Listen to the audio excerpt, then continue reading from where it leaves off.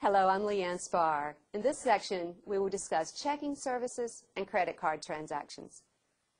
The specific topics we will discuss in this section are: we will identify bank services available to customers. We will determine deposits with credit card transactions, and we will calculate the discount fee on credit card deposits.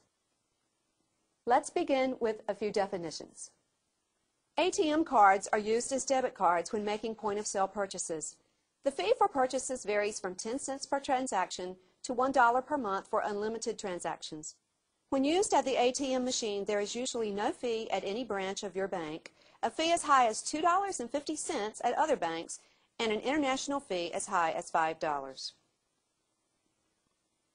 An overdraft occurs when a check is written for which there are non-sufficient funds in the checking account and the customer has no overdraft protection, also referred to as bouncing a check. The typical charge to the writer of the bad check is $20 to $35 per bad check. The same charges occur when a check is returned because it was improperly completed.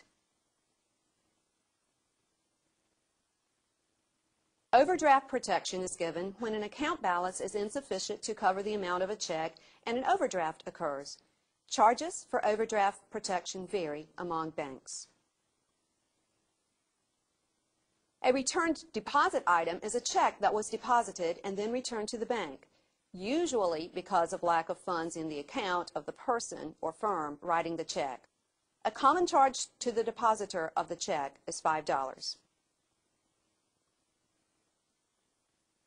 A stop payment order is a request by a depositor that the bank not honor a check that the depositor has written, $20 per request.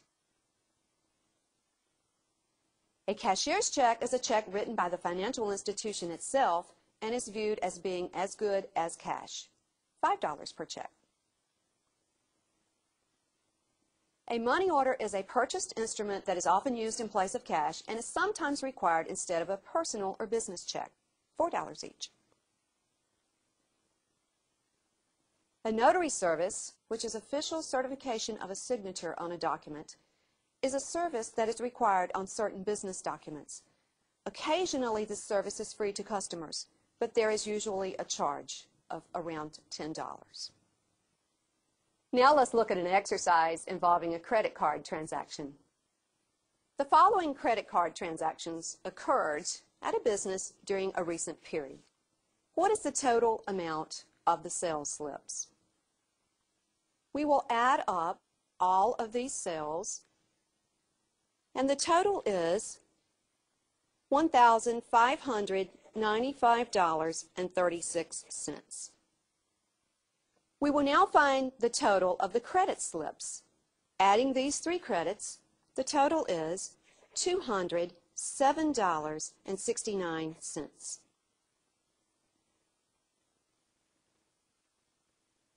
Find the gross deposit when the sales and credits are deposited. The sales total $1595.36. We will subtract the credits, which are $207.69, to find the gross deposit of $1,387.67.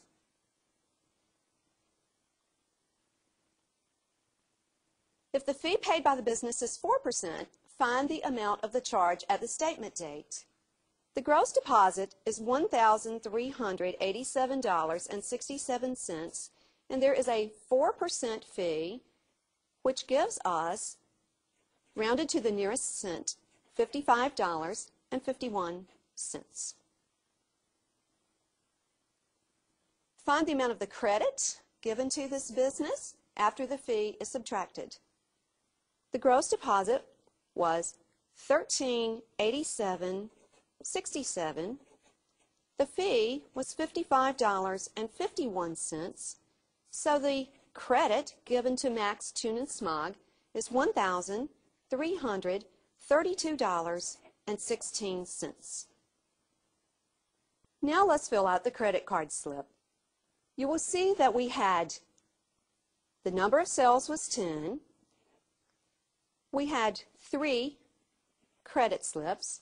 The amount of sales was $1,595.36. The credits were $207.69, and the gross amount was $1,387.67. In this section, we have discussed checking services and credit card transactions. Credit cards are very important to businesses because most transactions are conducted through the use of credit cards. So now it's time for you to practice some problems using credit card transactions.